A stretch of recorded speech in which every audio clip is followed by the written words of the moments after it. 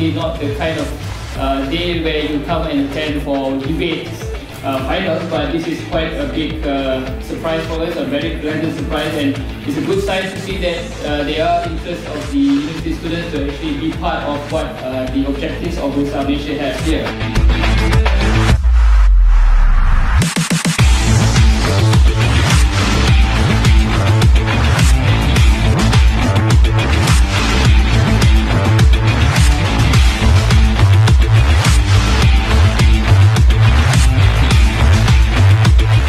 All the disadvantages brought by long-term investment. One of it is actually a tie-up capital and opportunity cost associated with long-term investing. If we buy and hold something, it means that we are actually tied up to a certain capital during its long haul. During that period, we have to practice self-discipline to not chase after other kinds of investment opportunities. The second thing is commitment of capital. When you're allowed to trade on a daily basis, you have to trade with everything that you have. And if you have lost it, that's it.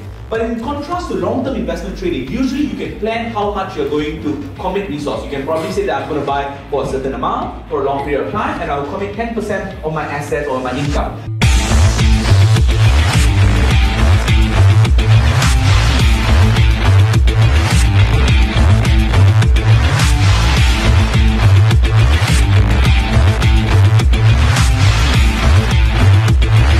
My only comment is that it's like seeing the baby being born, start to crawl, and then walk, roll down in their face, start to run, and suddenly they're not there anymore because it's run off to yonder, you know.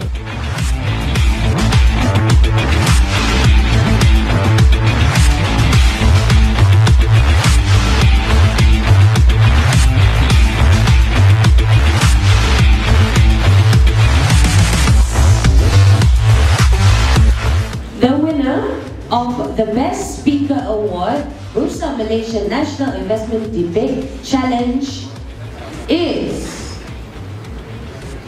from Taylor's University, Maharaja Narayan.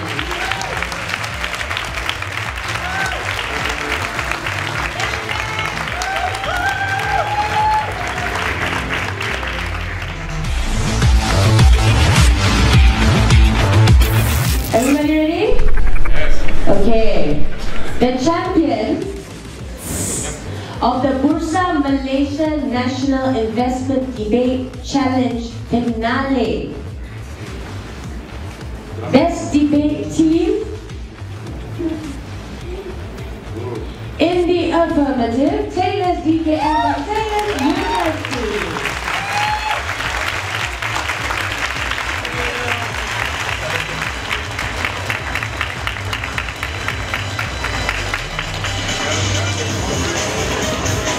Congratulations to David, Max and Kimberly from Taylor's University.